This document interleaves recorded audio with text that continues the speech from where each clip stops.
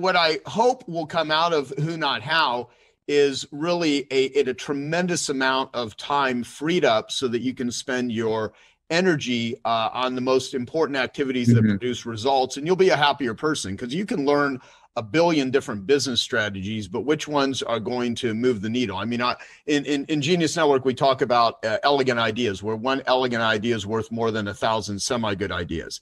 One elegant solution is worth, 1,000 semi-good solutions. And so, Dean, why is Who Not How an elegant idea and an elegant solution applied? I want to hear your perspective on this, and I want to hear Ben Hardy's perspective on it, because I really think Ben has just having to written this book. It's not about just writing, it's about a deep dive into this particular subject. And so that's what Ben does. Yeah. Well, part of the most elegant thing is that Who Not How ultimately allows you to escape gravity. It allows you to get out of the gravity of linear doing anything. Remember when I showed that picture and I showed the time units that it takes to do things? Time is a linear thing that it has to be established and it has to be experienced in real time. So the only way to learn how to do anything is to invest the time that it takes to learn how to do it. Now, when you're doing that, when you're faced with this, I want to do this thing, but I don't know how to do it. So you have to go down this path now, and you're writing what I call this blank check for the only non-renewable asset that you have, which is time, to do something that you're not even sure you're going to be able to learn how to do well, or how long it's going to take you to do it. And so you go down that path, and then once you learn how to do it, you're still not done, because now you just get to the point where you could actually attempt to do the thing that some units of time ago you didn't know how to do. And of course, like anything, the first time you do anything, you're probably going to do it poorly and slowly and probably with mistakes. So you have to redo the thing that you did. And all these units of time that are taking up your prize jewel, which is your attention, your focused attention on something, is gone. Now, if you take the who path and you find somebody who knows how to do whatever it is, they're going to bring the how with them, and you immediately get this fast pass to the end of that line. They don't have to, first of all, they don't have to know how to do it. They don't have to figure out how to do it. They've got the knowledge. So now they just need to do it. And because it's what they do, they're going to be able to do it much faster than you would be able to do it at their expert level of getting it done.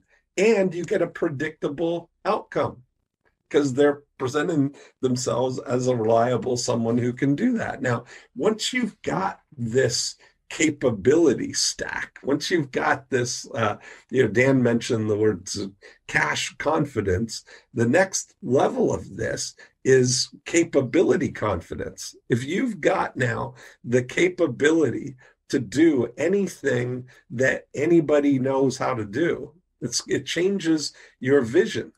Right now, you don't have to limit your vision to what I was just contemplating on this in my journal over the weekend, that I don't have to limit my vision to what I know how to do.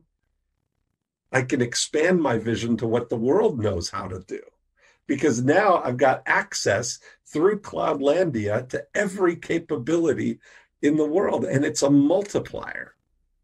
And that's what's really where we're talking about this. That's the biggest thing that we're doing now, is this migration as a society to Cloudlandia, where the rules are different. It's not a linear. We're in a digital and a multiplier kind of a atmosphere. The atmosphere is different, right? So you get to move about that faster. The pull of gravity is different. Just like when you go to the moon or you go to Mars, the pull of gravity is less. So it takes less work to do things. That's what we get now if we embrace this who, not how, setup. Equip ourselves with finding who's. That's where something like a like Genius Network is a way to expose yourself to who know how to do stuff and to expose yourself to ideas. What's Yeah.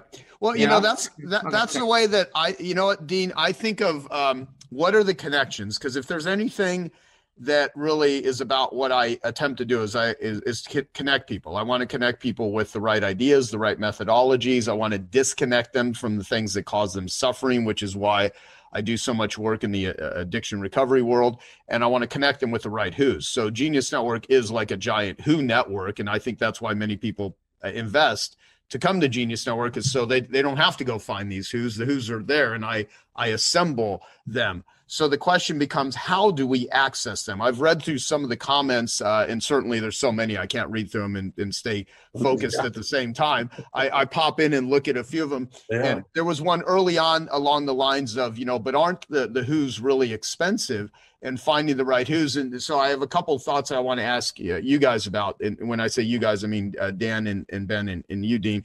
there's that one line, which is hire the best and only cry once, right? Versus, don't hire the best and cry many times. So that's one thing. The other is a lot of who's don't require money.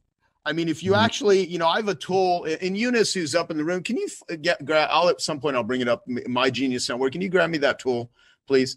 Thank you. And so, like a who for me is my assistant, Eunice. I mean, she's been with me for 25 years, or now 26 years? 25 years. Yeah, she's going to, after 26, she's probably done. No, but so the thing is like, if you just simply are helpful to people, a lot of who's you already know, but you haven't thought of them. Thank you so much. Like I have a tool in Genius Network called My Genius Network, and we have people write down who it's for. And then I have these circles, which I started this as one of the first tools in Genius Network, where it's like you in the middle. See this little, can you see it? Okay, a little red person. And then there's these circles, and I would have people write the name of, like if you think of the 8 most important people in your life, who would you put? And then you put the skill or capability underneath. That's one way to use it to identify, who's your Genius Network. Another way is, say you want to get in better physical shape. Who are people that that are geniuses at eating and exercise and nutrition? Maybe a yoga instructor, maybe a massage therapist that can help you in health. Any type of trainer. If you want to write a book, who are the right who's? So what happened in Genius Network? Tucker Max, Reed Tracy, Ben Hardy, Scott. There's different individuals that allowed this Who Not How book to happen. But the way it works is then I have people transfer the name of. Who are they? And see, it says right here, it says who, right? I've been doing this for 15 years. Genius or wisdom they have. What's the genius or wisdom? How can I help them?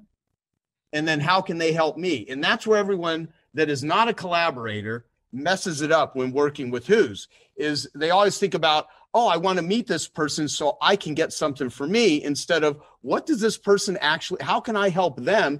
And there's this wonderful thing that my dear buddy, Robert Cialdini, who wrote the book Influence, has been writing about for 30 years, called reciprocity. And, when you are helpful to people, they naturally want to help you back. And so whatever who's that you want to identify in your life, there's plenty of things if you just thought about it. And the book is a roadmap. That's why you need to read the book. The book actually explains what to do and how to do it. You can literally develop the skills of making yourself such an incredible asset. So you're a who for many people. I mean, how many of you know that you're somebody's who? Raise your hand. Mm-hmm. Yeah. Okay. And there's a lot of stuff that I suck at, that I have no clue how to do. And then I could learn how to do it, or I could just find someone that already knows it, because Ben and Dan and Dean have said it already. If you find the right who, they bring the how with them. And I can't imagine how much of my time I wasted trying to learn things that if I just would have asked the question, which is early on in the book, Ben actually lays out, here's the distinction between 2 different questions you ask yourself, not how do I do something, but who, and really take that seriously. And then if you operate from a standpoint of not a taker, but a genuine giver, not even with an agenda. I mean, most of the things that come to me, it's not, I'm the same person to someone that's holding the door open for me that I don't know, or if I'm at a restaurant and someone is serving me something. I mean, I've said this before, who becomes my true friends, or I look at people that are more powerful. How do they treat people that are less powerful than them?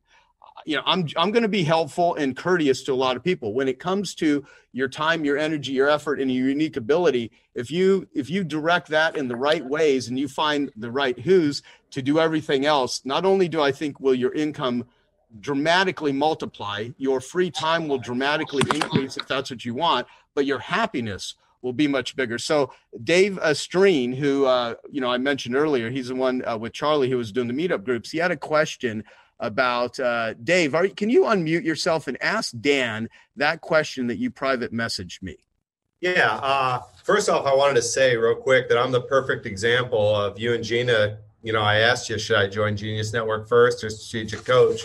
And about a year and a half ago, you told me Strategic Coach, and I'm so glad you did. I just signed up for my second year, and I told Dan at the morning buffet that before the first meeting even started, that I already got my money back tenfold on it, because the prep work changed my thinking already so much that it's just been phenomenal. And so, yeah, I'm a living story of that reciprocity back and forth between you two.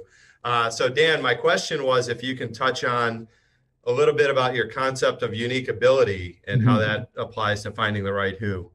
Yeah, I think that, and this is just my experience. Now I have, kind of a different kind of experience because for the last 46 years, virtually all my focus, my relationships, my productivity has been geared just to people who are really outliers. They're not normal people, and entrepreneurs are really outside the norm because most people don't choose to earn their income that way. They're not willing to take the risks, and it's lonely. The other thing is the biggest single problem of entrepreneurism is loneliness. If they're addicted to something, it's because they're lonely. If they're they're unsuccessful in their personal life, it's because of loneliness. And if they get blocked in their business, it's because they don't have anyone to talk to who gets them. They just don't have anyone to talk to them. So what I say is every human being has a unique ability, and it has two features. One is it comes to you effortlessly. It's a thing that's so easy for you, you can't understand why other people don't do it. Okay. In other words, well, that's real simple. You just do this, this, and this, and this. And that tells you it's a unique ability. And the other thing is, it's actually very enjoyable to you. You like being in this activity, but you don't take it seriously because it's easy. And you've been told that if there's no pain, there's no gain. If it doesn't take a long time, if it isn't hard, it won't be valuable to you. And my sense is, well, first of all, that may have been true 100 years ago. It may have been true. But once you have the internet and once you have, as Dean talks about Quadlandia, all the rules of the world change. They change. If it isn't easy for you, then it's easy for someone else. Just find out the person who it's easy for. And right off the bat that if you ask them to do it, they'll love doing it. And Dave, I'd just like to get across a distinction here, because you're in your second year of coach. Who's your coach, by the way? Chad Johnson. Oh, yeah, Chad's a wonderful person. By the way, he has 11 children, and they're all homeschooled. So anyway, the thing about it is this is not delegation. Okay, so I want to make a sharp distinction here that who, not how is not delegation. And a lot of entrepreneurs really hate delegation. Hey, I hope you're enjoying this video, and I want to let you know that I have a new book that's come out, and if you'd like to get it absolutely free, there's a link below in the description, or you can wait till the end of this video, or you can simply go to joesfreebook.com and you can get a copy there. And the reason is because the person they're delegating to, they think is not as good as them. They're maybe 80% as good. And then they're going to have to train that person, which they don't really like doing. And then once the person does it, they're going to have to manage that person, which they really don't like doing. And then if it's a failure, then you got to start all over again. So the distinction I like, who, not how, is that you're going to someone who's way better than you. You're not going to someone who, and you don't have to train them in anything. You don't have to manage them at all. What they like is that you're using their skills to achieve your goal. And if you utilize people's skills in an exciting project, they'll even do it for free. They'll even do it for free because the world doesn't give them many opportunities to use their skill, and you're giving them a skill. And so I just want to point out that, the biggest who, not how of my life is Babs Smith, who's my partner. So we've been together for 38 years. And just to give you a test of how good this collaboration is, when the COVID started and the pandemic started, our way of making money was completely undone because we do in-person workshops, okay?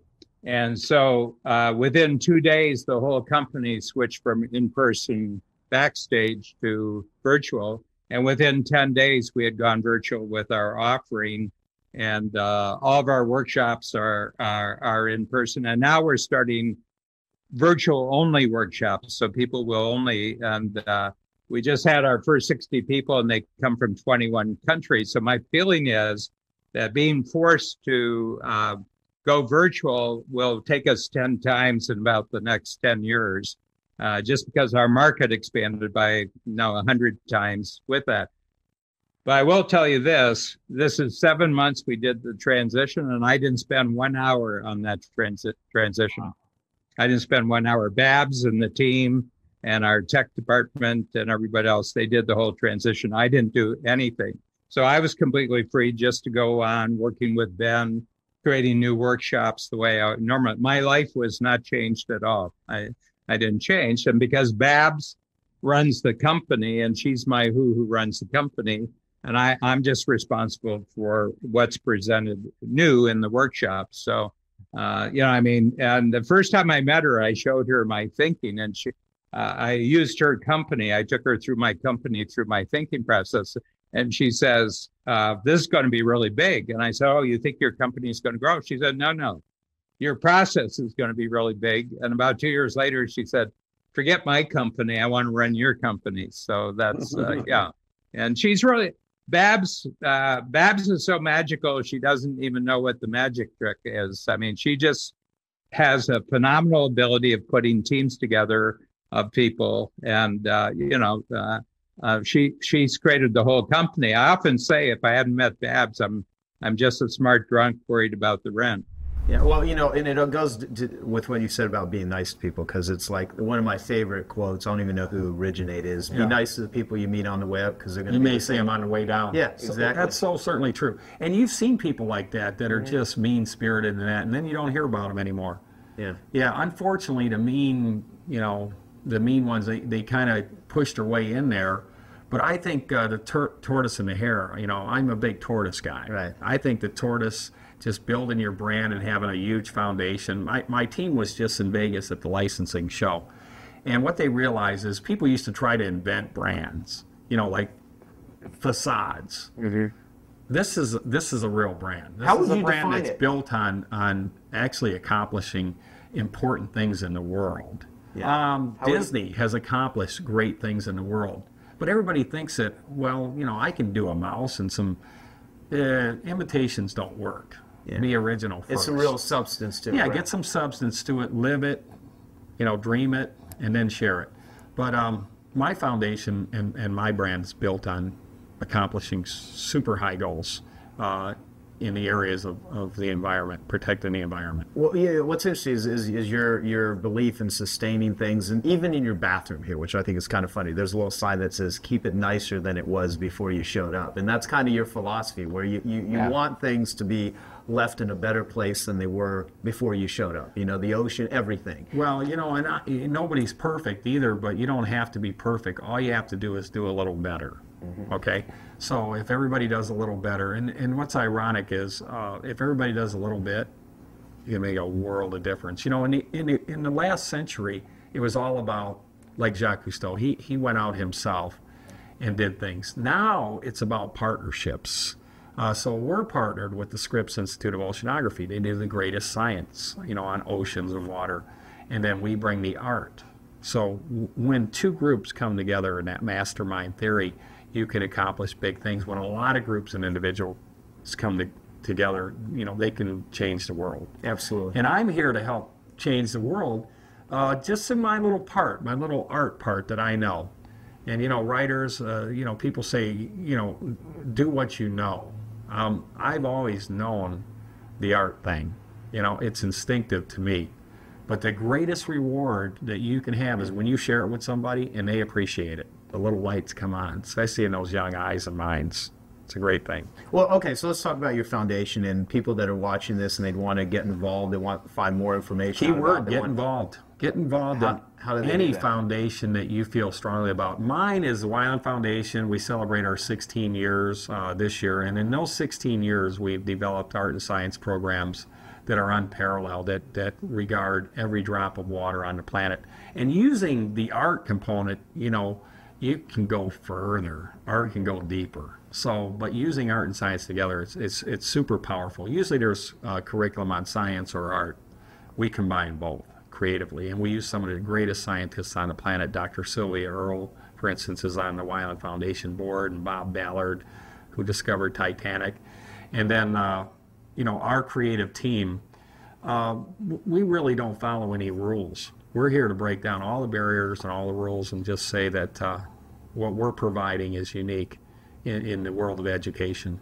Out of all the books you've written, is there anything you'd recommend where to start for anyone that wants more information about you? I mean, what's the... Yeah, I say go to wyland.com, W-Y land, get it? Y-land. Mm-hmm. Anyway, go to wyland.com. You can see all my books there. There's one called Hold Your Water, kind of an unusual title, and it gives you 67 things to do to keep the planet blue, the ocean blue. And in the back, you can total little things you can do to protect the quality of water. And by protecting water, by protecting the energy and shutting off the lights and the water when you're brushing your teeth, you're actually saving money too. So kids, you're doing your family a favor. You're doing good things in this economy. So you're going to see the green revolution really take hold with Obama. And if you're not green in this century, you're gone. So I'm going to give you a heads up. Go green. Well, yeah, if anyone has a perspective on that, it would be you. Now, at your foundation meeting that I first met you at, I met Jane Seymour there. Right. You're collaborating Miss with her. Jane, sure. Yes, and she's a very nice lady. Jane is awesome. She's an up-and-coming artist, emerging artist. She's also an official U.S. Olympic artist like I am, supporting our U.S. Olympic team through the arts. And she's super cool. She cares about water. She's one of those givers, too. You know, Jane doesn't have to do any more than she already does, but she's a real genuine person that cares about certain issues. You know, and she has her open hearts. All right, Jane. Anyway, what's cool is if all the people, all the good people on the planet unite, we can have not only a great society, great kids, but we can have a clean, healthy ocean and environment and clean lakes, rivers, streams, ponds, wetlands. We have a beautiful, pristine environment. The health of the ocean and clean water is tied not only to fish, but to our health. Okay, that's a health issue that we need to get in front of. And that's why I'm so passionate about it. Plus, water has played the most important role of all in my life. I'm a water sign. You know, and when I'm immersed in water, I'm reborn. I feel... I'm Aquarius, by the way, just so you know. There you go. Okay. All right, yeah. So all the water signs out there. But water is so critical, and it's important to get in front of issues, not, oh, by the way, you know, we don't have any more water to drink. So I believe the investment that I've made with my Wyland Foundation is the most important investment of all, and that's educating and inspiring kids to get involved today in issues that they strongly believe in. And art is the gateway to all that creativity and all that soul. Because if people see the beauty in nature, they'll work to preserve it. And art is a great way to present that. That's awesome. Well, I want to wrap up here. I want to just give you an opportunity for famous last words. We'll do that. One last question. I'll ask you. Then famous last word. I'll give you a chance to maybe think about it. Right.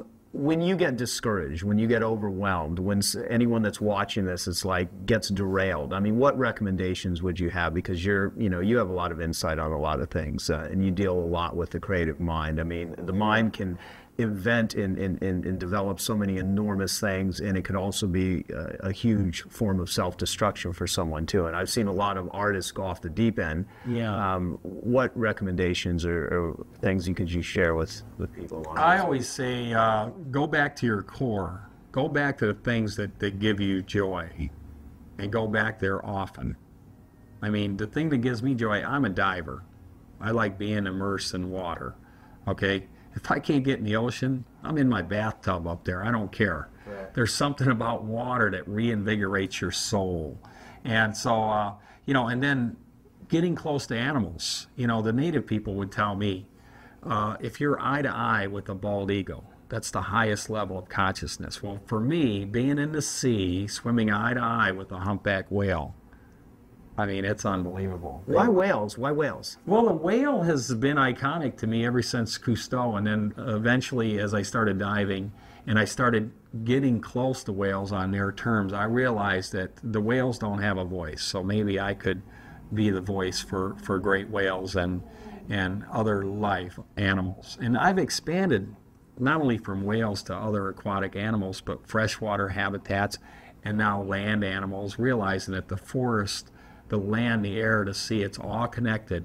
If we're going to protect the ocean, we need to protect it all. Yeah. Well, famous last words then. Famous last words. This is a good Wyland one. There's two types of people. There's anchors and motors.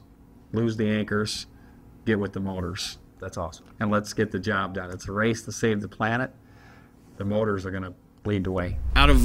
If you can, one of the best ways to build rapport with someone is to identify an area of mutual suffering and pain. The reason 12-step groups work is because there's a community of people that have been through pain. And when prisoners of war would go to therapists and psychologists and stuff, and they would not get any help, but then they would take those same people and put them into a room with other people that have been through the horrible situations they've been, there'd be instant rapport. Now, to put that in a positive light, one thing that I do with a lot of people that I meet, and I've met some very famous people, and I'm good friends with them, I haven't just met them, I've developed relationships with them, is I have the understanding that most human beings are just insane and completely fucked up on many different levels. And I'm not saying that like to be just for effect. It's true. I mean, people are people, and they have issues, and they enjoy having fun. They like building rapport, and I just like goofing around. I don't think that someone is like God or some Messiah, unless I run into God or Messiah.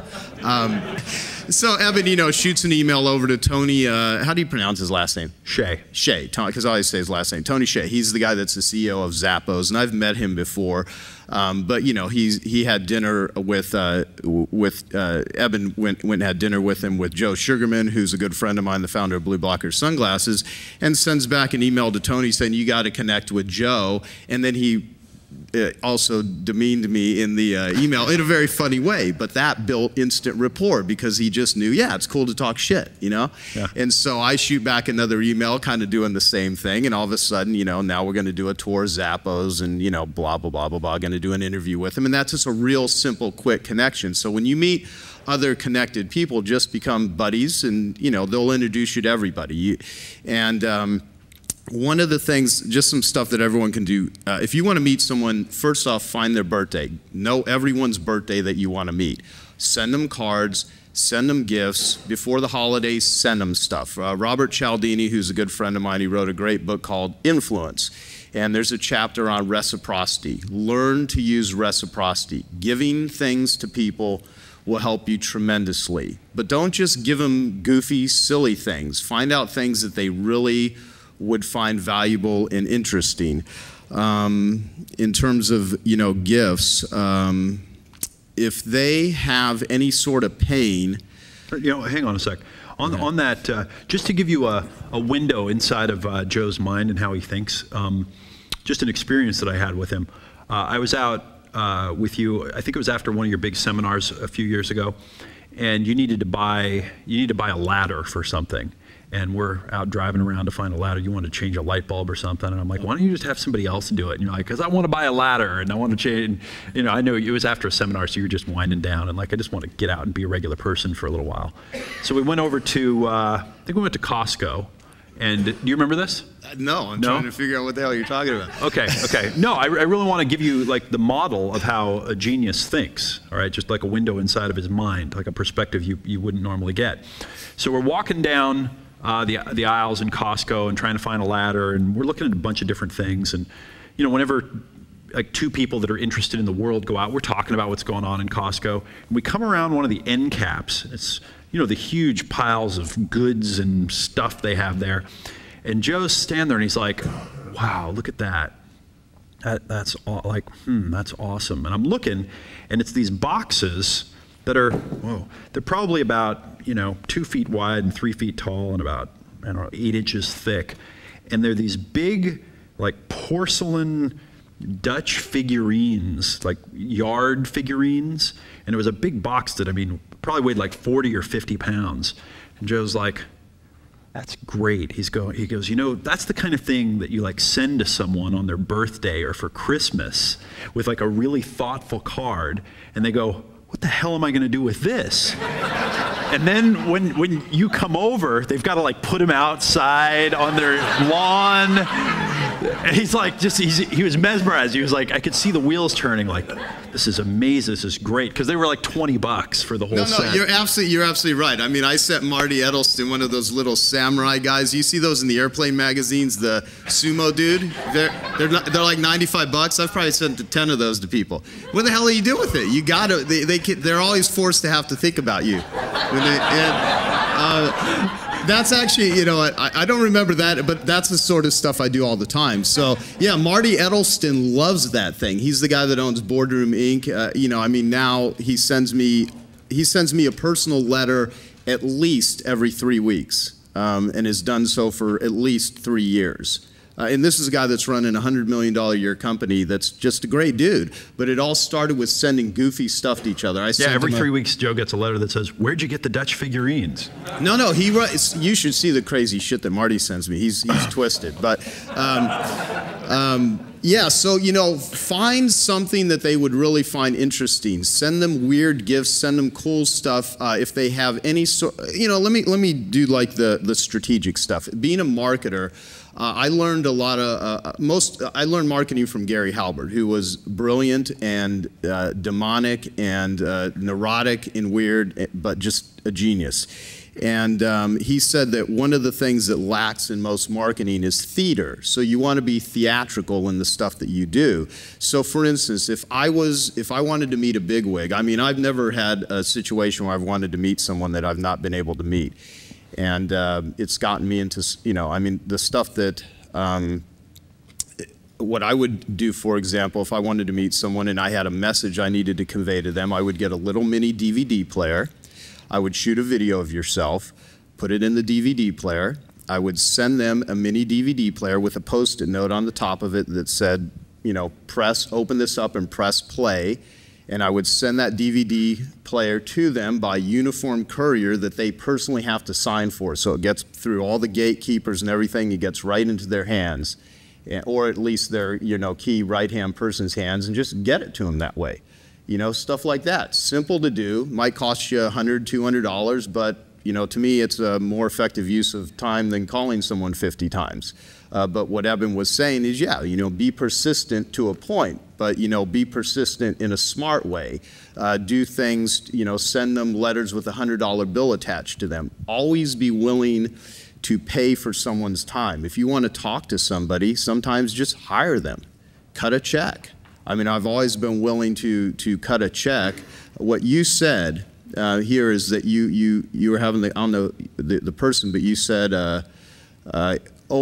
when you were wanting to find out how to expand in foreign markets, you talked to someone and you said tens of thousands of dollars was rolling out of their mouth. I think that's something that you just said 15 minutes ago. I wrote a picture of a mouth, a head with diamonds rolling out, and I'm going to have my artist actually illustrate someone talking and all these gems just coming out of them.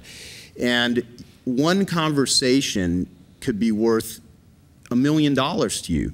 And people are so cheap. I mean, they're just not willing to cut a check. And if you have enough money to solve a problem, you don't have a problem. That's what Dan Sullivan says. And so be willing to cut a check and meet the person. Another thing is, people come up to me all the time and they're like, oh, let's do this, let's do that. First off, my filter immediately is, well, have they ever bought anything of mine? Have they done any research whatsoever about what they want me to sell their dog food, but do they eat my dog food? And so one of my criteria is I have a $25,000 person coaching group, and people come to me and they're like, oh yeah, we're going to make a ton of money together. It's like, well, then one of the filters is if we're going to make so much money together, then join one of my groups, and then we'll spend time together. And don't do it because that means we're going to do a joint venture. Do it because you sincerely want to work with me. If not, then all I am is a financial target and access to a list or something. So I try to think about, do they actually really care? Like if someone wants to meet and do something with you, you're going to respect someone more that's an actual client, someone that really appreciates you, and they study your work. So pay for their time. Always say please and thank you a lot. Really acknowledge people, thank them. And this applies to anyone, even if you want nothing out of it. People that are rude to waiters and people that are just rude in general, they really don't get that far. It's like the whole saying, be nice to the people you meet on the way up because they're going to be the same people you meet on the way down. Just start living your life that way. And the one thing that you have got to protect more than anything else is your reputation. Just constantly create value for people and operate and live that way. And by living that way in a very karmic way, opportunities will just present themselves to you that won't exist for people that aren't that way. So connect with their friends. For instance, one of the people that I met Bill Gates at All Things Digital earlier in the year, and I took a picture with me and Bill Gates, and I talked with him for just a couple minutes about doing an interview, but I know that Bill's like in another world, as are most billionaires. And so I talked to his wife, Melinda, and I'm going to do my best to set up an interview with her about the foundation that they have, the Bill and Melinda Gates Foundation, and that will eventually lead to something with Bill, very much the same way that I ended up developing the relationship with Richard Branson. I really admire what he was doing with Virgin Unite, his charity, which he fully funds and supports out of pocket, so 100% of the money from that charity goes to the front lines of all the different things they do, from homelessness in America to teaching entrepreneurism in Africa to all kinds of stuff. And I interviewed the lady that ran Virgin Unite, Jean Olwang, and of course Richard really liked that, and that eventually led to me doing an interview with Richard, him speaking at one of my conferences, and now we're doing trips to Necker Island once a year in raising money for Virgin Unite. But find out who their top people are and do something and work with them. Another clever technique, which everyone could use, because it is a technique. There are some things you just sincerely do because you're talented and skilled, and there's other ways to trick people into talking to you. So if you've got no ability to talk to anyone and you just want to use marketing tricks, that works to a certain point. One of the things you can do, and I learned this from Brad Atten years ago, I teach carpet cleaners how to basically sell carpet cleaning services. That's how I got into my marketing business. I was a dead broke carpet cleaner living off credit cards, and I needed to eat. And so I had to figure out how to learn how to sell stuff in order to survive. And all of the stuff I do today is purely an accident. It's a strategic byproduct of having to figure out how to make my carpet cleaning business work. And it's weird where life takes you, believe me. That and enough drugs, you can go anywhere in life. And one of the things that I've taught a lot of my carpet cleaners to do, because they need to go in and do bids in commercial buildings, and they need to talk to the right person. They always have these gatekeepers. So what I have them do, and I learned this from a couple of marketers from years ago named Brad and Alan Anton, is you call up their assistant and you find out the person that you want to talk to, he or she, their shoe size, and say, I want to send them a pair of shoes as a gift. Can you find out the shoe size for me? Now, they will do this for you because they think it's kind of cool. No one calls up and says, hey, what's the shoe size? They're like, all right, what the hell? And so you find out the person's shoe size. Say it's like size 10. What you do is you go down to any store and you buy like a pair of Nikes or Reeboks for 70 or $100, and you take one of the shoes and you write a note that says, Dear Mr. Bigwig, Mr. and Mrs. Bigwig, I have something really important I want to share with you.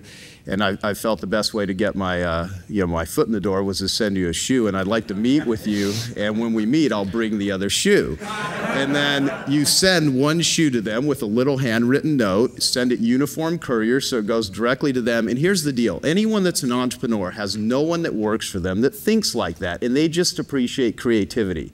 Isn't it true? I mean, honestly, when you go out into the regular world, not places like this where people actually think, it's like amazing to see like creative people. And every carpet cleaner, I've taught that to so many people. Everyone that actually does it, I say, if you send 10 pairs of shoes to any big commercial account, I guarantee you're going to land a $10,000 or $20,000 job. Always. But here's the deal.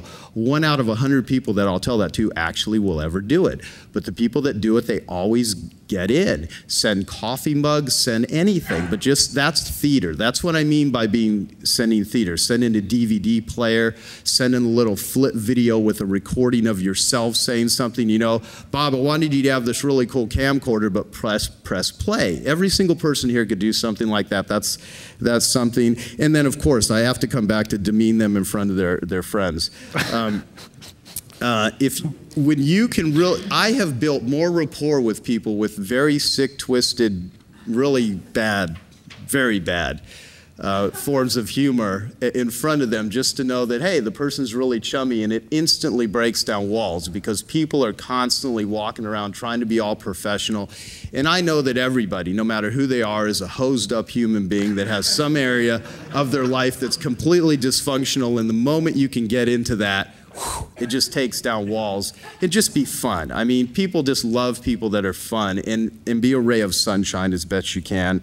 And Eben, I don't know. I want to underscore a couple things you said. Contacting someone and saying, "I'd like to hire you to do something. I'd like to buy an hour of your time." Very powerful. I mean, I can think of 3 people that come to mind, all of whom that I've hired to do an hour on the telephone. The lowest in the last couple of years, the lowest cost one was $1,000 for an hour, and the highest one was $2,500 for an hour on the phone. And you know what? They gave me great information. They gave me great advice. And you know what else? Now I can call any one of them anytime I want and talk to them because I made friends with them. Do the math. Another thing, you recommended Gene Landrum's book, Profiles of Power and Success. Yeah. Get Gene Landrum's book, Landrum, Landrum, Gene Landrum, Profiles of Power and Success. That's a very intense book. It's like the alternate perspective of the lives of highly successful people. He profiles a bunch of just, super successful people like Walt Disney and can't think of Maria Montessori, the aviator, Frank Lloyd Wright, Howard Hughes. Yeah. And you get to just see like all the common denominators of these people. But what you realize is that they're way more screwed up than the average person. And Joe has an intuitive sense of that. He knows that the geniuses are way more screwed up than the average person, and he goes right for the jugular. No, and actually, I do, and it's honestly because I'm about as dysfunctional as a person could get. And when I say goes right for the jugular, I mean it in the funniest way, because he makes fun of their foibles, and I mean, if he finds something that they're insecure about, he just makes fun of them in front. I mean, it's like amazing, but it's the most profound instant friendship formula that I've seen. Now, I tend to mess with people too, and that's why. I asked Richard Branson on tape. I said, if you were to get in a fight with Al Gore, you think you could take him? And I mean, and you say, and when I talk to Rupert Murdoch at All Things Digital, I'm talking to him like in front of a huge audience. I'm like, do you believe in God? And he's like, yes, I do. And then I had a drink with him after the speech, because who the hell says shit like that to Rupert Murdoch? Yeah. So those are just kind of underscoring a couple of your points. No, and if you meet one of these people and you treat them like they're some perfect high status being, and you start acting weird around them and you become all formal and stilted, what are they going to do? Feel weird. right? They're going to feel weird, exactly. They're going to be like, okay, another person acting weird around me. On the other hand, if you do what this guy does and says, hi, I'm Joe Polish, do you believe in God? Or mess with them in any one of a million ways, it's like instant rapport. No, like one thing which I do in elevators a lot, but you could also do it with really well-known people that everyone's always serious around them, is, you get, the best thing is try it here in an elevator with people you don't know. When it's all silent and there's a room, just turn around and say, can I ask you all a question? Have you accepted Jesus Christ as your Savior? Now, just pause enough to say, no, I'm kidding, because there's a difference between goofing on people and being cruel. But, your own version of that, because some people, that's already offensive to them. But, as an alternative, you might try, if the money were right and it could fit into your schedule, do you have a minute to take a look at an opportunity? Exactly. I learned that from my friend Sean back there, and it's a good one. No, but see, the weird thing too is I've had to figure that out because I am a introvert. I am not an extrovert. I have forced myself to have to go out and have to talk to people, especially when you get into the public speaking thing. The first time I ever had to do a public speech, now I've actually spoken, largest crowd I've spoken in front of is 5,000 people. But man, when I first had to do it, it was just nerve-wracking. And the second time I had to do it, it was nerve-wracking. And it was nerve-wracking, but eventually you just kind of, but I realized that if I want to get checks, you got to talk to people. That's what entrepreneurs have to do. So there's one thing that my good friend Dan Sullivan says is, two things you need to be successful as an entrepreneur. You need courage and ignorance. And I had a lot of both in the very beginning, and so I still do. So first off, be willing. And I've also reframed the thing about rejection and stuff. It's not rejection; it's taking a survey of who has good taste and who doesn't. Stuff like that. And but also remember the Wayne Gretzky thing. Always remember when you're thinking about it. You miss 100% of the shots you don't take. And just go out there and take the shots and just do it, because the world does not reward people that don't go out there and do it. And you only lose if you fail to lose the lesson. Stupid little cliches. But here's the other thing too. I never ask anybody to do anything for me without creating value for them first. And sometimes that value is simply wanting to make them laugh, even with my goofy jokes and the way. It's truly, I'm just trying to be fun with people. I'm trying to make them smile. I'm trying to just have a good time. And if I can't do any of those things, at least I amuse the hell out of myself. But always create value for people. I never ask anybody to do anything for me. Do an interview with me, and I've interviewed some great. Next week I'm interviewing Hugh Downs on video. I've got a verbal agreement from Tiger Woods to do a Genius Network interview. Part of it is, but I always think of how can I create value for this person, and if you show up with that attitude. The whole, I don't know who originally said it, you can get anything you want in life if you help enough other people get what they want. So always think about what is the value that you could create, provide, give, offer, link them to. And if you use that approach, you can pretty much meet a lot of people. And when you don't know anyone in the beginning, as a marketer, you have to manufacture your own credibility. That's where learning marketing techniques and things come in. But after you've interviewed someone that's really famous, or someone that's really connected, it just builds upon it. So in the beginning, you're going to have to build up the momentum, but it's a lot easier to maintain momentum than it is to create it. So just be willing to spend a little bit of time creating it and doing some things in the beginning, and just, your life and your income and everything will grow as a result of it. And I could say more, but I don't want to hog the mic. Thank you. What does the word connection mean to you? Yeah, it means engaged. It means like locked in.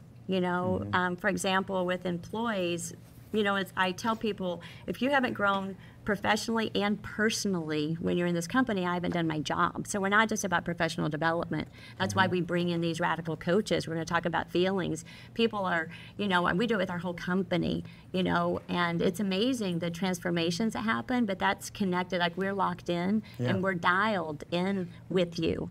and we're here. You're committed. Yeah. And let's do this thing. And it's so funny. Like, if somebody will say, like, you know, we'll be in a meeting and they'll say, I feel really angry. And this reminds me of when my mom was, you know, when I was young. And we're like, okay, go ahead and process that, and then we'll move on. Like, that's the way we're doing things. Yeah. Because it really is. There's no difference. Someone just said there's no business problem. It's a personal problem. Who said that this morning? Yeah, that's it, right? So there is no problem within our business that doesn't go down to our core. Totally. And I'm not interested in making a ton of money. I do. And it's amazing. It's an amazing outpouring. I guess I am interested because it happens. But I'm interested in my own personal development, the personal development around people around me. Yeah. That's the reason. That's fine. I'll be on the floor processing this $30 million deal. You know, I want to do it. I don't care because I want to get down to that, to clear that. Wow. And that's my MO, period. That's awesome. And if you think I'm crazy and stupid, whatever. But this is my commitment. No. I think it's great. So, what's something it's not normal, maybe. Well, look, I mean, this is the Star Wars bar here. But see, that's the luxury. When you've lost everything, you're like, I don't care. Like, come on, this is the way I'm doing it. Yeah, I often think that look, I mean, I only see the world through my own interpretations and viewpoint. I don't think the treadmill of shit in business ever stops. I think it's just nonstop. And in many cases, it speeds up and it gets bigger and more intense depending on how much you're growing it. What does change, though, is you. And when you change, your tolerance of it, or your like there's one of the signs up here that says don't react, respond. Mm-hmm. And the more that you can respond to life, you're going to just be more functional versus react. And so, you know, the more tired you get, the more stupid everyone seems, is what Dan Sullivan was just talking about. That makes sense. Yeah, like, you know, you notice the more fatigued you are, the more annoying and more ridiculous and stupid other people appear to be. Yes. You know, sort of thing. So what's something that you want to change about your life? You know, I love, that was a hard question for me when I just saw it earlier. I don't have a life partner, you know, so I haven't done love well. Yeah. I've achieved success. I'm happy. I know my heart and I know my soul, my being, like that to me. And I haven't found or made space or room. So I'm working with Annie. Great. Yeah, she's calling me on all this stuff. God, she's good. Isn't she good? She's so good. Yeah, she's the one that helped me with my profile, which you've read. Yeah. Using marketing to find true love. And as crazy as that sounds, it's not really about using marketing, which sounds like trickery. It's really about using identifications of what you want and what you don't want, what your standards are, what you're looking for, and being able to put it out in the world so that you can, attract what it is that you're looking for. And when you have a tree that has ropes and all kinds of things pulling at it, that tree never grows straight. It's got roots that are, weird in certain ways. It's interesting because I look at a lot of spiritual leaders that in some are, I think, incredibly authentic, and others are the biggest frauds. Yeah. That the world actually perceives them as being, oh, they're so real. They're, and while some of my friends, oh, what do you like about that person? Oh, they're so authentic. It's like, the fucking idea, they're just really good at faking authenticity. Like isn't that weird? Faking. Yeah. There's a book. Faking authenticity. I'm telling you. It happens a lot. Yeah. And Instagram. Yeah. Well, no. You know what? Think about this though.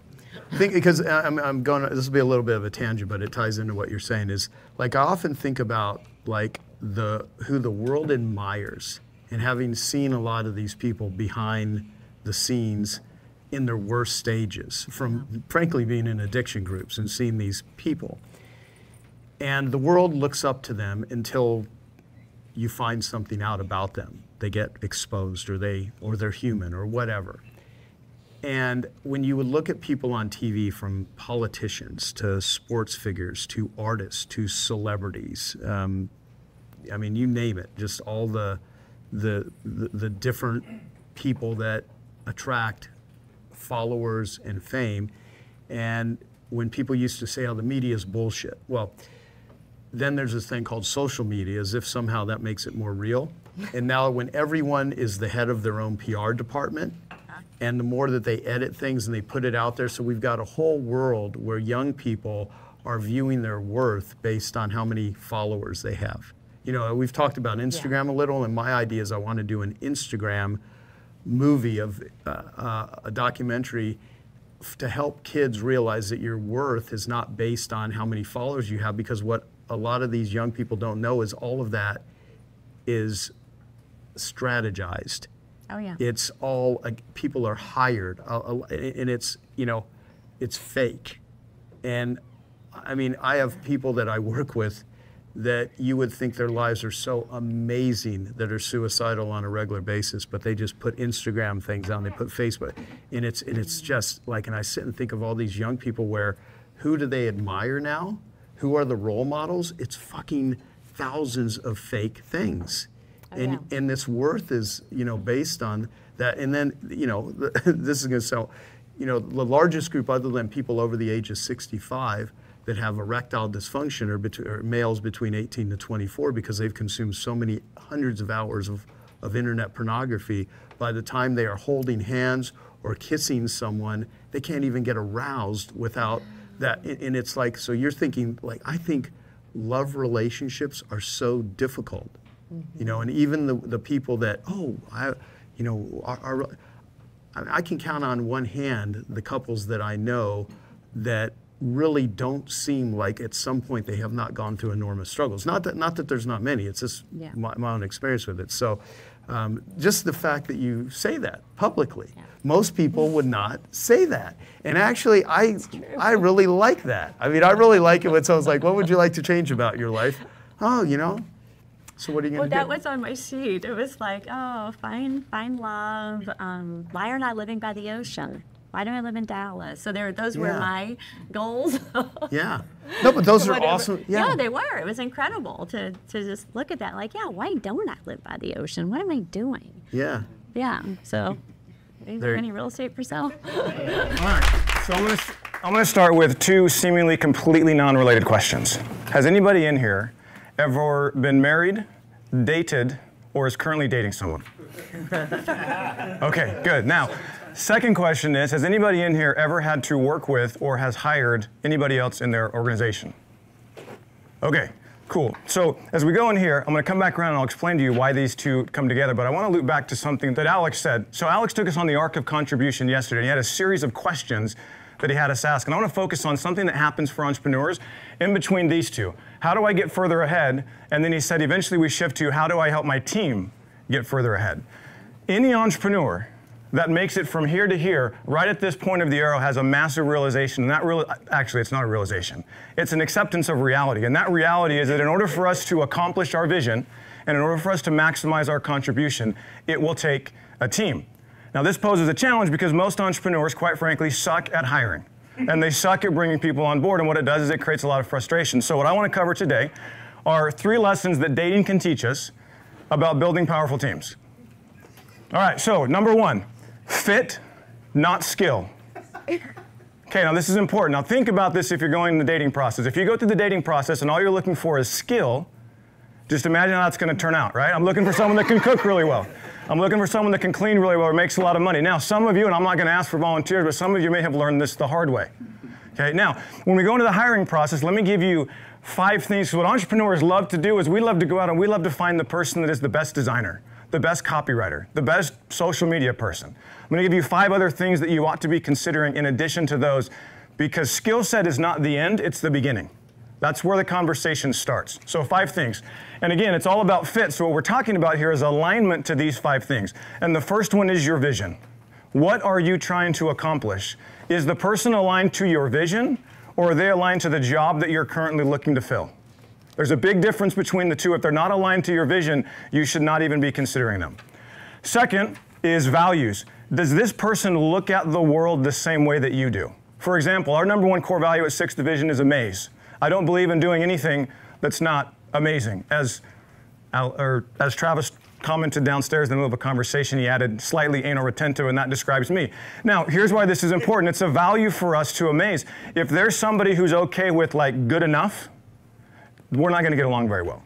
And so we need to make sure that I understand. This presupposes that as an entrepreneur, we know what our own values are, and there's a process to go through to do that, but we have to make sure that the people we're bringing on board share our values. Otherwise, we're going to butt heads, nothing's going to get done. Number 3 is attitude. And the way that I can best summarize this, I was at Fort Hood, and in the military they have a phrase, and it says, in the absence of further orders, attack.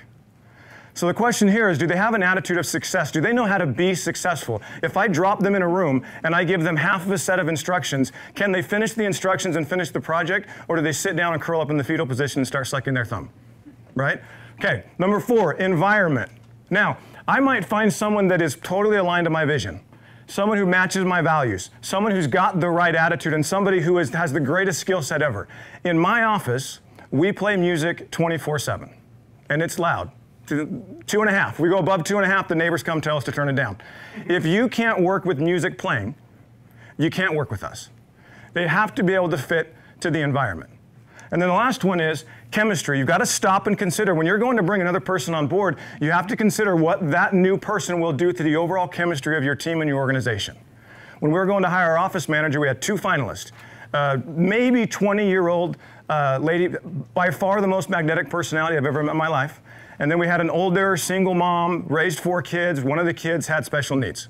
And as we sat down to decide who we were going to hire, it boiled down to when people walk into our office and we have the mom, it creates an entirely different complexion in our office.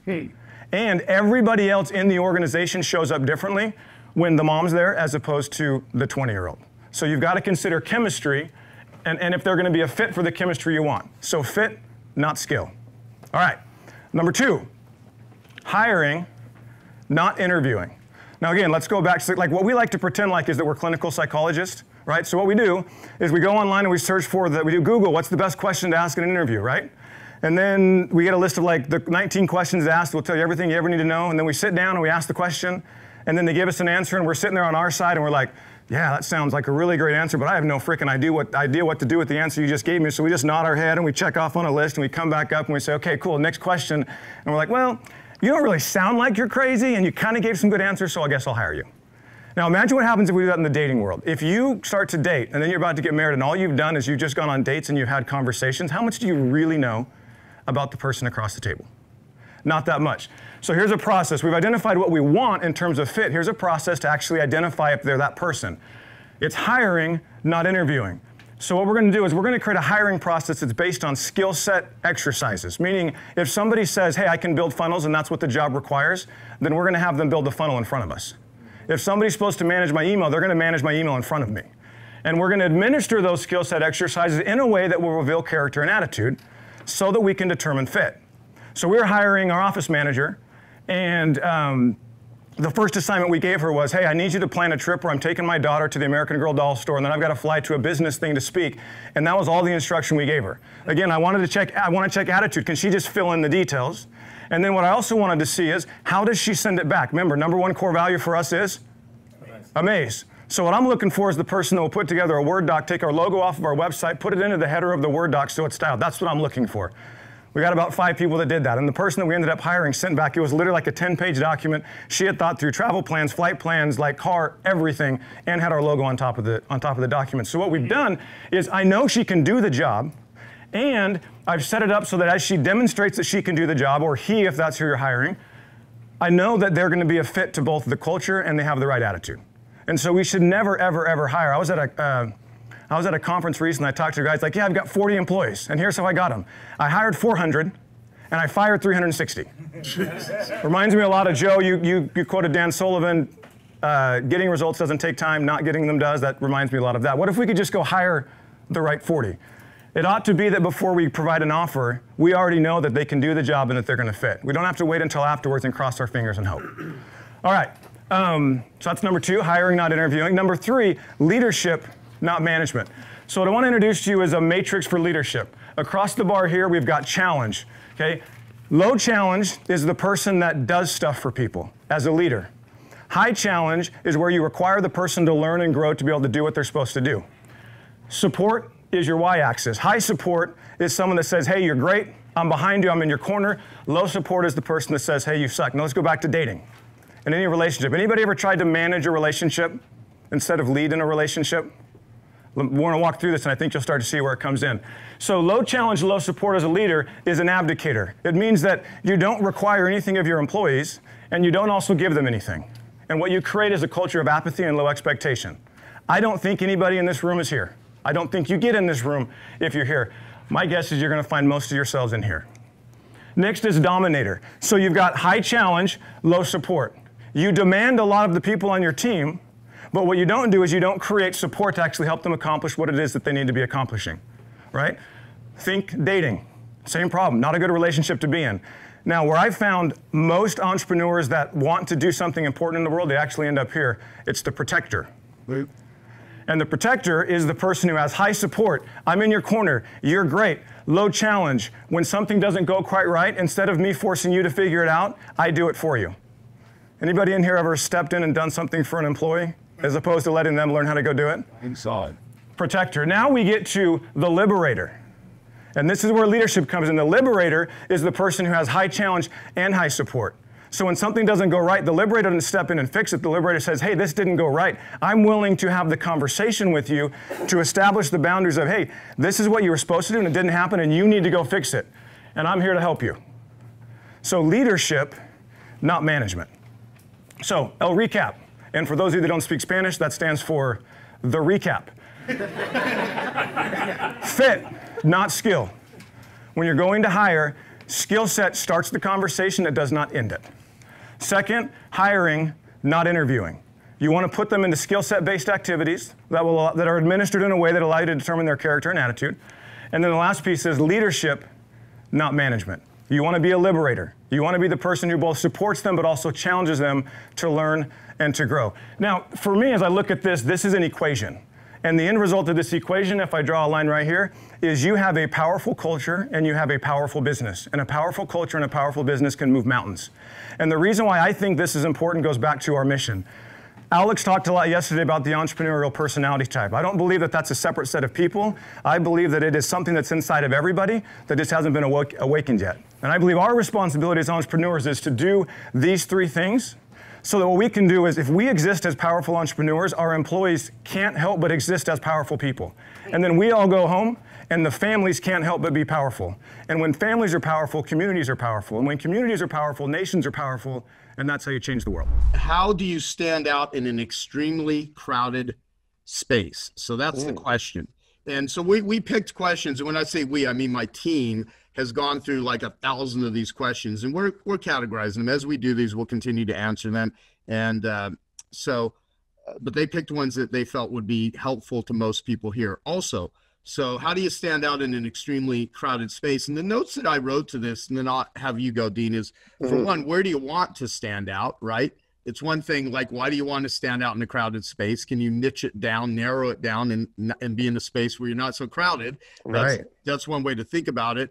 And then I want to say this up front because this is going to apply to many of the messages, questions that people will have, which is Dean Jackson's quote about a compelling offer is 10 times more powerful than a convincing argument. A compelling offer is 10 times more powerful than a convincing argument. So write that down. We say it on almost every I Love Marketing meetup group, but it's worth understanding. So Dean, answer that question if you could, sir. So this reminds me of this thing we've been talking about where, especially in times when people are contracting, where, I'm assuming they're saying, how do I stand out and get people to do business with me? That's really what the essence of the question would be. And the thing that is where all the competition is at the purchasing desk. That's what everybody's trying to get the attention of the purchasing desk, saying, hey, give me a purchase order so that I can deliver these wonderful goods or services to you. And you're trying to compete for that attention. That's where it gets crowded. And one thing that just kind of dawned on me in things like this is that there is almost zero competition at the receiving dock. And if you just go around to the building and bring things into the business, you're met with open arms. Everybody's 100% authorized in any business to bring money in to the business. So if you can, instead of spending time and money trying to fight for attention to convince somebody to give you business if you spent that same amount of time and attention on just getting a result for them and leading with that, as opposed to, trying to convince them to give you business. You're going to find that it's a much easier path. It's far easier. Anytime you have the possibility to give somebody a result for free to start the ball rolling, that's going to be a win for you. And it's easy to get attention when you come bearing gifts, money, the thing that they want, business. That's really the thing, without knowing the context of what the actual situation is. But I'm on the call. You could apply it to any. Oh, you are? Okay. There you go. Let's hear what. Aaron, go ahead and elaborate. So I'm in the real estate pirate industry. We buy the motivated seller houses. And 4 years ago, we could send out 2,000 or 3,000 letters or postcards and be inundated with calls, like more calls than you could take in a 2-3 day period would come in. Now you can send 5,000 postcards and you're lucky if 1 or 2 people call. Right. So I switched it up. I went to the Genius Network annual event and I met the guys from Tulip Marketing. And I had this idea, like, maybe I'll do a newsletter and I'll send a newsletter out to kind of my target audience and bring value to them. And we did that for a few months. And it was like, the calls we got were, is this a joke? Is this a scam? Who are you? Why are you sending this? And very few people called in. Mm-hmm. So it produced, I thought, delivering value and giving them, we're in California, so there's all kinds of information on the laws that are constantly changing and how it affects landlords. And that's really my primary market, is marketing to burnt out landlords and then acquiring their properties. Mm-hmm. So I thought doing that, presenting a newsletter with a lot of content would generate more leads. It didn't work. So now it's, we have a lot of Wall Street buyers and Silicon Valley buyers in our market space now. It's just become very inundated with bigger players and they can spend $100,000 a month on ad spend, and being backed by Silicon Valley, it's almost as if they don't need to show profit. They just need to show revenue to get a $1 billion valuation. So we bought 800 houses last year. We made, we lost $100 million, but we're worth $5 billion now, and we should go public. So you have the mom and pop guys like me who want to buy just 25 to 50 houses a year, and across the board, we're all struggling. Mm-hmm. So what's your number one challenge, do you think? Like how are you selecting the homes that you want to buy? So it's based on criteria about the type of house. Like I know very pinpointed on the type of property that I want to buy. So when a call comes in, it doesn't matter the situation or the seller. I know that house fits. It's a square peg, peg in a square, hole situation. So can I see one of the letters, Tina? Yeah. So we're trying to do stuff like we're sending out letters, and we're putting in like big dinosaur stamps, and we're putting in like little heart stamps on the outside. Like I'm thinking, like if this shows up and this one's addressed to Caesar and his wife gets it, the open rate on this is going to be 100% because it has a nice big heart stamp on the outside, and the handwriting is, women's handwriting in blue ink. So whether there's a response from that, I don't know, but at least it gets opened in a red, and then maybe we can elicit a response from that. And what's inside? What's the offer? So you're saying, we want to buy your house, call us?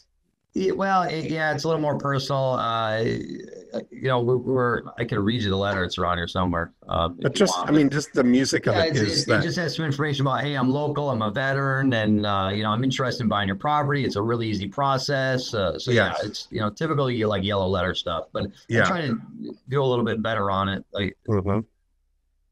And how did Caesar get on the list? So this particular campaign is Driving for Dollars campaign, where we have somebody who drives around and just looks for properties that have signs of financial distress, like a totally burnt lawn, or it's overgrown, broken windows, bad roofs. So we have about a couple hundred properties on that list that somebody's visually driven by and seen and said, man, that's the distress situation. Yeah, or somebody just doesn't care. Got it. So then everybody on that list, you're kind of like, they fit that bill. Correct. And so you wonder what would happen with them over the next 100 weeks, let's say, over the next, like, if instead of thinking we're going to mail the letter, he's going to say, oh, what a relief. Thank God somebody sent me this letter. Let's get out of this today. But what if over the next 100 weeks, if you looked at it, how many of those are actually going to do something?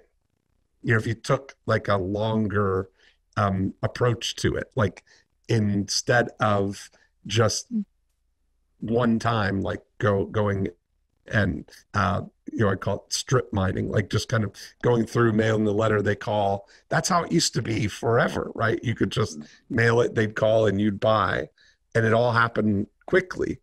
But what if those distressed houses are a problem? And even if they don't reply to your letter, there's still a problem. And what would happen over the next, 2 years if you take 1,000? How many of those homes do you have on your list? This one is 308. Okay. So of those 308, if you take that sort of longer term approach to it, more than just like the one kind of thing, that I wonder what that would look like. How many of them actually do something? How long have you been doing this now?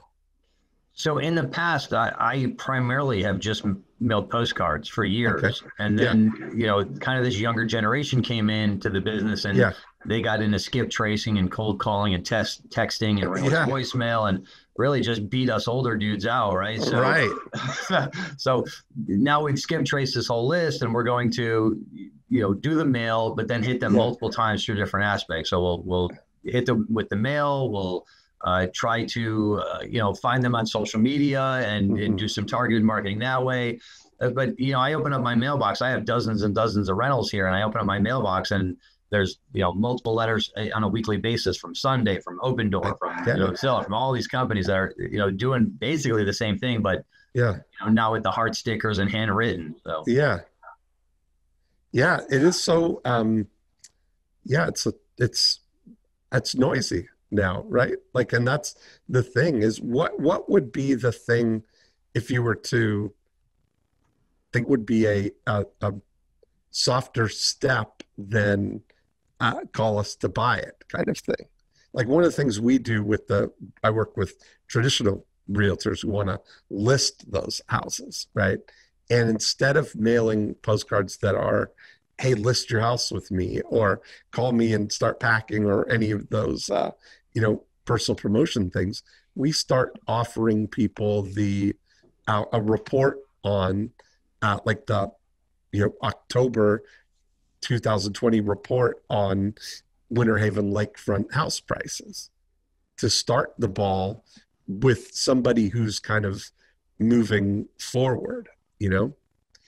What else would they be looking at, do you think, these guys? Like, what if they're not going to sell, what do they need, or what would be the answer to their problem? That's a great question. I've not been in that situation, so we're trying to discover that and figure out how can we. So we were doing the newsletter, and I thought that would be really effective. We had some, lawyer writing some stuff about statewide rent control law, and but not inexpensive marketing strategy, but the return was not good. Very challenging. It is. So I think I would look maybe at the going back to the ones that you had from a year ago kind of thing, when they first come on that list, and just to get a sense of what is the scope of this, because they're what we call visible prospects. You know who they are, and it's likely that they're going to they're going to do something at some point. Yeah, our code enforcement eventually will get involved as well. Right. Yeah, exactly. Yeah. Another opportunity may be to think upstream about who else is interested in, like, not all distressed homes are run down either. There's no visual. They're not necessarily 100% of the time visually distressed as well, right? Absolutely. Yeah. So part of the thing is I might look at aligning with a real estate agent who is also wants to get traditional listings. You know, are you licensed real estate Yeah, agent? I'm a broker. Yeah. Okay.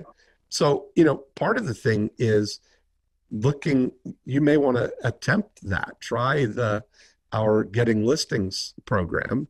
And then when the people reply, you've got the opportunity of buying their house right there for them, or then selling those leads to a real estate agent. So I have an in-house agent that, yeah, we do that already. Oh, you do? Okay. Yeah. Well, that's what I got. So Aaron, is that helpful? Yeah, I appreciate, this. This is amazing that you guys are doing this. I just want to thank you very much. Been fantastic. I love being on these calls. So yeah, thanks a lot, Dean. I really appreciate it. Awesome. Yeah, and let me always mention this too, even though we have a podcast here called I Love Marketing, and there's so many answers on specific topics that you guys can go and listen to that are there for free. I wish we didn't have to do any of this marketing stuff. I wish people would just do business with us because, we were caring and we were, kind and we delivered products and services. But, it's a very competitive world. And so the purpose of marketing is if this was easy, everybody would be rich, everyone would be doing well, and it just isn't. And so the more that you can invest, marketing is applied psychology. It's what you say and who you say it to. And I have met people that have mastered different areas of marketing that know more about human behavior than many psychologists that I've met, because they have to not just understand what people do and what causes them to do the things they do, but getting someone to actually respond and to give you money and to pay attention to you. And so there's a lot to it. So whenever you're in a highly competitive market, you have to, find ways to actually break through. And that requires, constant thinking about the mindset of the person. I mean, I've always liked the Robert Collier line where as a marketer, as a copywriter, you want to enter a conversation that's existing in the prospect's mind. And so, the prospect has a conversation. There's something that they have there, to use a Dan Sullivan terminology, they have their dangers, they have their opportunities, and they have their strengths. And so we need to know what their dangers are. We need to know what their opportunities are, what you can bring to them, and being able to get their attention in many ways by reinforcing their strengths. So, and if anyone, this is not really a marketing book, but I highly recommend it. You can get it on Amazon. It's called The Dan Sullivan Question. It's all about that. Highly recommend reading that book. Okay, I hope you found that video awesome and useful. So if you want to get a free copy of my book, I want you to click here. And if you want to watch some more videos that'll be useful and awesome, click here. Go ahead. They're over here. Do it now. Come on. Thank you. Watch them.